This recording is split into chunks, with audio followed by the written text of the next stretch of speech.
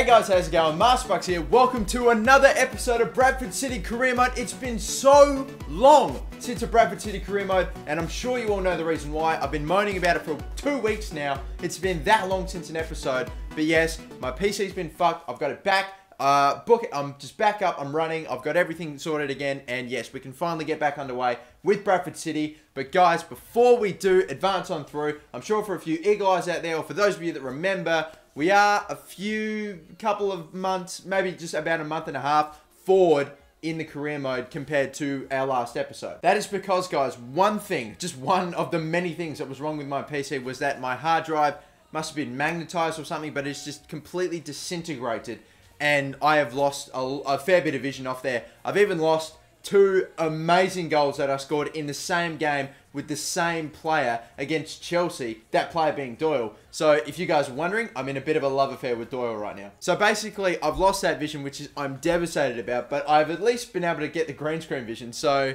I mean, I won't be able to show them to you, but, I mean, to provoke this sort of reaction, this is what we're talking about. Pass it again, and a shot, great! Oh, what a goal! What a fantastic goal to start off on Legendary! Oh, there's space for a cross. That goes in. That might go in! Oh, Doyle! He's done it again! Yeah, that was some pretty good fucking goals. But anyway, before we advance on through, I need to clear a few things up and go through a few things with you because, of course, we have lost vision since episode 9, or at the end of episode 9. We're about halfway through December. We're now nearly halfway through January, so I just need to wrap up a few things. Majority of that stuff is transfer related.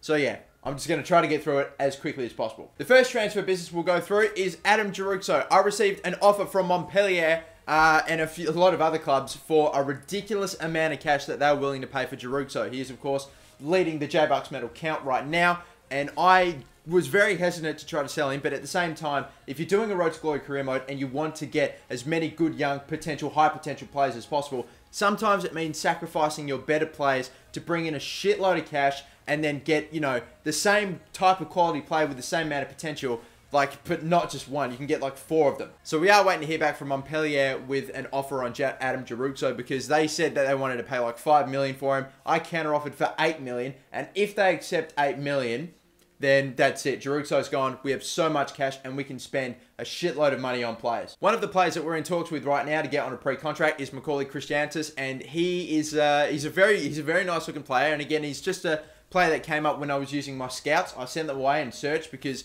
all the players that I'm looking at getting this career mode are not going to be like, I'm just going to go on a FIFA or something like that and see who's the best. It's whoever I just know off the top of my head might be good, or if, you know, a player will pop up through one of my scout searches. So I want to keep it as a realistic, down-to-earth career mode as possible. We have made 3 successful signings already, and these are all players that we're getting on pre-contracts, so we'll get them at the start of next season. Danny Ward is one of them. He is a left winger who has got some fantastic stats on him, and he's not just a left midfielder. He can play numerous positions. He's almost a complete midfielder, centre forward, centre attacking midfielders as well, both wings. He looks solid as well. High attacking work rate, 23 years of age. He's got some terrific stats. He's looking like he's going to be fantastic. Matthew Spiranovic is an Australian from Western Sydney Wanderers, who we have also got on a pre-contract. He's 25 years of age, but he is still a very nice centre-back who is meant to be a pretty decent rating at the moment. And because he plays in the A-League, we got him on a pre-contract, so we only paid his wages for ridiculously cheap. He's meant to be like 70 or near 70 rated,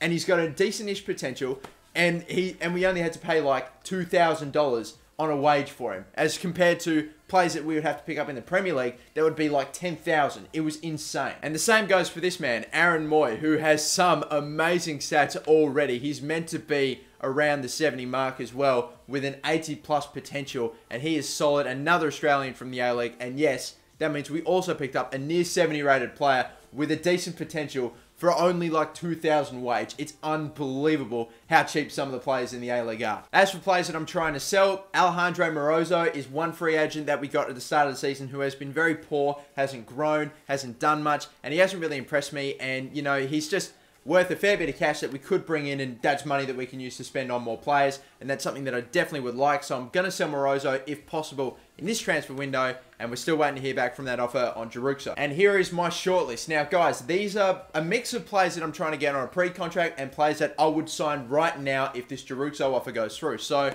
you're going to have to bear with me. I'm going to go through the pre-contract players first, and then we'll go through players that I'm trying to sign right now if the Adam Giroux sale goes through. Marco Silvestri looks like a pretty good goalkeeper with a nice potential, but he's 22 years of age, so hopefully he turns 23 in January, and if that happens, we can get him on a pre-contract. Briggs is another one, same deal. Left back, 22 years of age. Hopefully he turns 23. We've got Jack Colback and Dan Gosling, who all look fantastic centre midfielders, but the only problem is they go for like 30,000 wage, whereas compared to Aaron Moy, who's meant to be a little not as good as Dan Gosling and Jack Colback, but still pretty good with a nice potential. We got him for so much cheaper. Their wages are 30,000, his was 2,000. It was incredible. We've also got Aquino, who we've gotten before, but again, his wages will be too much. Danny Pacheco is a player that I would really like to get because he's got not too expensive a wage, but he looks solid as well. I'd love to get him. I've been meaning to get Danny Pacheco in a career mode for a few FIFA titles now, so that'd be awesome. Dama Traore is another player, 22 years of age. Hopefully he turns 23 in time as well. We've also got Andre, who might be a little bit too much, and Macaulay Christiantis we're trying to get as well. We're in talks with him right now. We're just waiting to hear back from him. And now for the players that if I sell Giroux, if I have enough wage, I'm going to try to buy. One of them is Matthew Ryan, who is an Australian goalkeeper, and he, of course, again, I've actually just gone in and searched for him because at least being an Australian, I know how big a potential this guy has. He's meant to be pretty decent right now, around that 70 mark as well. So I would love to try to get him. I'm currently scouting him and a few of the other players, so maybe we can get a wage in time before the transfer deadline day, but that seems unlikely. But either way, Ryan's a goalkeeper that I would like to get, and Paulo Gazzaniga, I hope that's right, Gazzaniga, is another goalkeeper that I think should be good. Of course, backup goalkeeper from Southampton, who we have seen in the Premier League, and he would probably have a pretty high wage, but then again, if we're not getting him on a pre-contract, it doesn't matter too much. So they were the two goalkeepers that I was interested in getting, and these are two strikers that I might be interested in getting in replacing Giroux. One of them is a man that we have seen before in the J-Bucks Road to Glory career mode. That is Yassine Benzia. We've already got stats on him because he is a loaned player at the moment for Lyon, and of course being 19 years of age and having some fantastic stats already, he's around that high 60 mark, not necessarily pushing 70s, but we know he's got a good potential, and you know, I know I've got him before, but I would love to get him again if possible. And the other striker that we'd be chasing as well is one that a few Australians watching this would probably understand. Adam Taggart, I believe, is actually was the leading, I think he was the Golden Boot winner for this A-League season. He's only 20 years of age. He's got some very good potential on him and some nice stats, and he's another striker that I would love to try to get if Giroux sells and we can replace with him. Hell, maybe we can even try to get the both of them. But that took a very long time to get through, but we're done, and now we're advancing on through to a game against Watford in the FA Cup. We're going to wait. We're going to hear back from a few players. We've got Macaulay Christiantis declining because he pretty much wants to get paid more cash because he's okay living where he is. So that means we're going to have to pay more money for him. Press conference as well. That's all right. Doesn't matter. We also got another email. Montpellier have accepted the $8.5 million counteroffer for Adam Giroux. This is a player that's value is only $2 million. We're selling him for $8.5 million. We're going to bring in like $7 million worth of cash after, you know, that money that has to go to the board goes to the board. So we're going to have nearly $7 million worth of cash to splash out in this transfer market.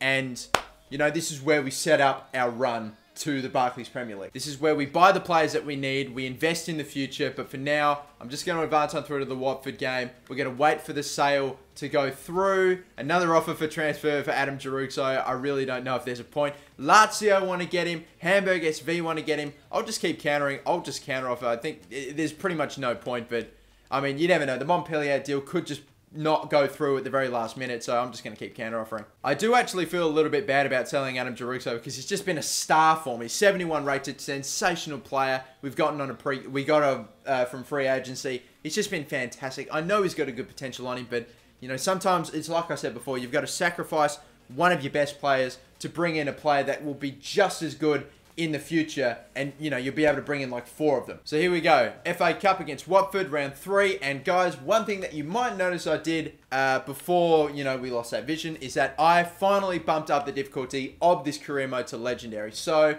it is now the hardest it can possibly get for me. So let's go. And here we go, about to kick off with round 3 of the FA Cup. And guys, this could very well be Adam Giroux's last game for Bradford City. So it'll be sad to see him go if he does go, but at the same time, his transfer just opens up so many doors for this career mode. Will he score in what will probably be his last game? Only time will tell, but let's get this game underway. We get it back. Oh my God. Now run down the guts. Run, Hansen. Go, Hansen. Oh, he's not going to get there in time. He's too slow. Going to switch up the play here. I see Morozo, who has not been great either. We might sell him as well. But, oh, he makes a good run there. Oh, it's a great... No, is he offside? No, it's a foul. 38 yards out here. I'm not going to try anything stupid, or will I? I don't know. I might lay something off. I don't normally do this. No, I'm not. I'm going to run forward and take a shot. It's blocked. That is some ball. That really is some ball. Oh, my God. He went around my man like it was nothing. And that's the goal.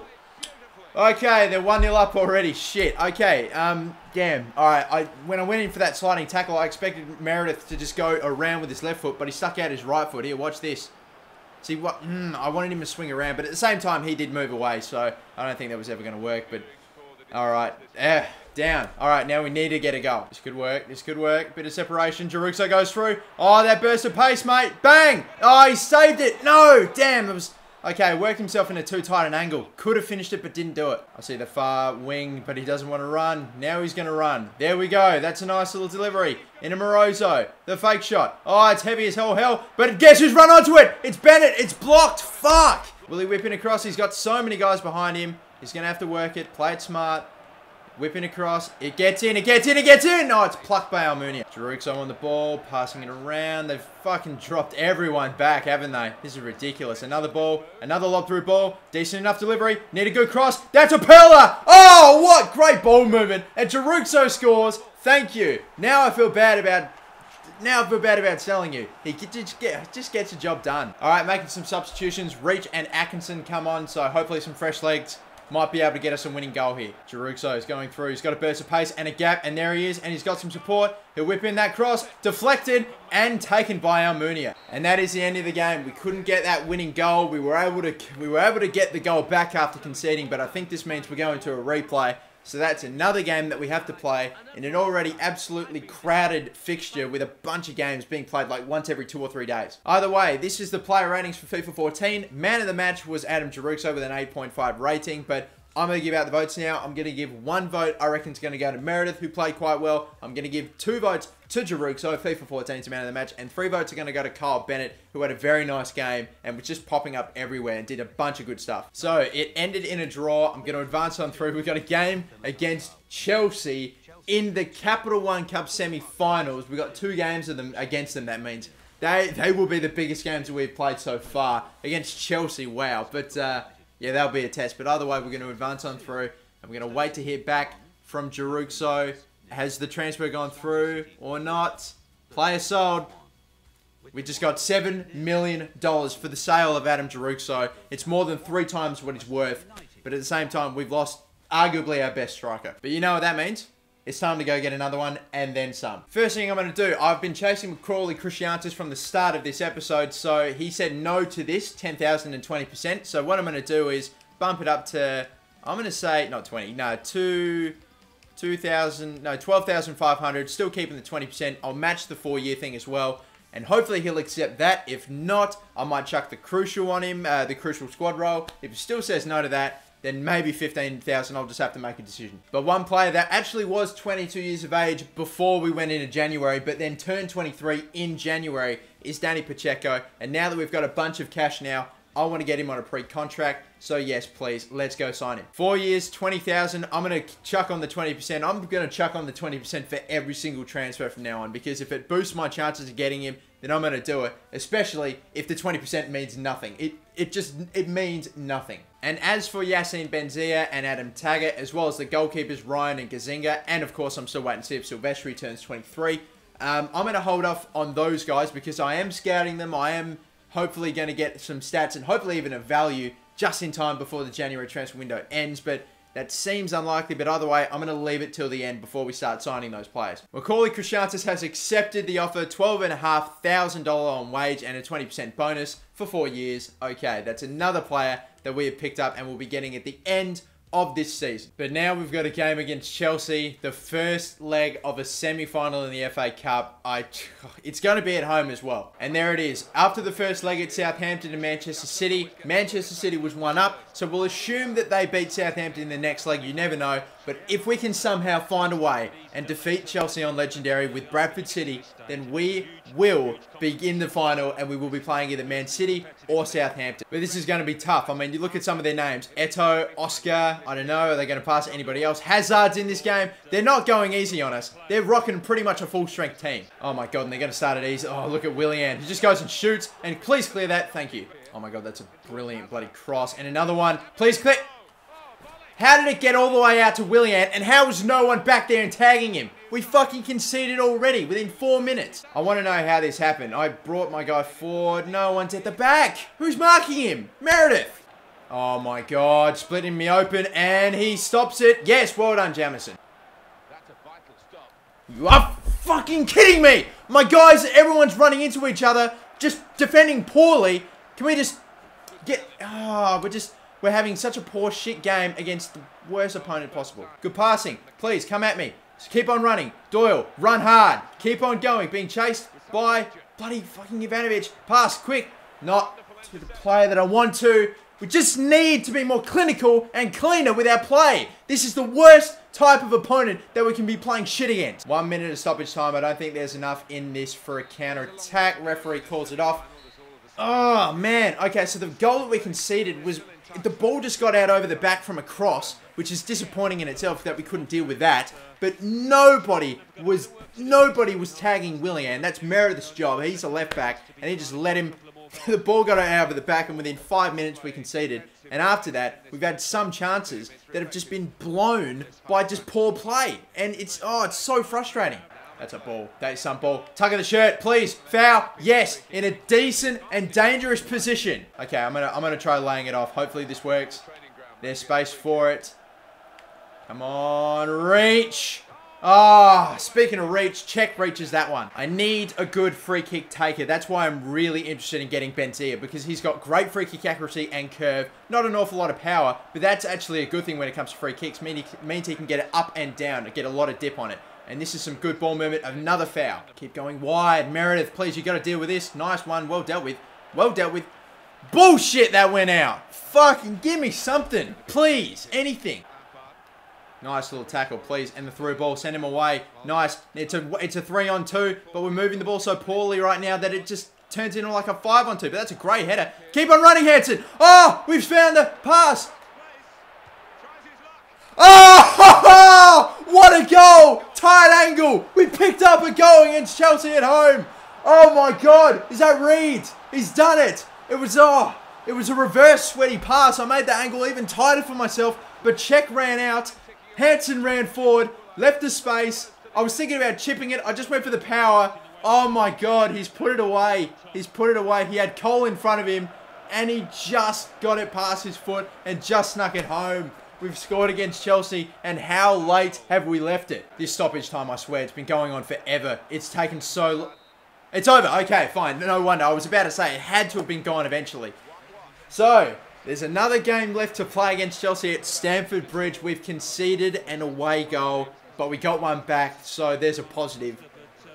Oh, boy. All right, so if we want to get into the final, we have to beat Chelsea. So, we drew 1-1 against Chelsea. That's not a bad result playing a Legendary with the team that we have, but either way, it still means that we need to beat Chelsea at Stamford Bridge if we want to get into the final of the Capital One Cup. Either that or we score 2 away goals and at least draw. So it'll be tough. But either way, FIFA 14's player ratings. Kyle Reid got man of the match in that game. So yes, but my votes. I gave 1 vote to McLean in that game. I'm giving 2 votes to Jamison, and 3 votes are going to go to Reed. Yes, both joint man of the matches. Advancing on through to this game that I won't play in this episode. I'll wait for the next episode, but we're hearing back. Danny Pacheco said no, which is annoying, so we're going to have to try to bump that up as well. He is a top player at the club, feels it move. Doesn't suit me. We need to pay him more money then. Let's see what 25,000 does for you. And you know what? I might even chuck on the important first team player role. Hopefully he'll accept that. I don't want to put Crucial on if I don't have to, so... But I'll definitely be playing him if I get him. So, important first-team player. But we have this game against Oldham. In the next episode, we'll hear back from, of course, Danny Pacheco. We'll try to sign more players, and yes. But, until then, guys, I'm yours, Game of the MasterBucks. Thank you for watching the return episode of Bradford City. It is finally back. Can we maybe even get 2,000 likes for its return? And yes, thank you for watching. Peace out, guys, and I'll catch you later. Bye-bye.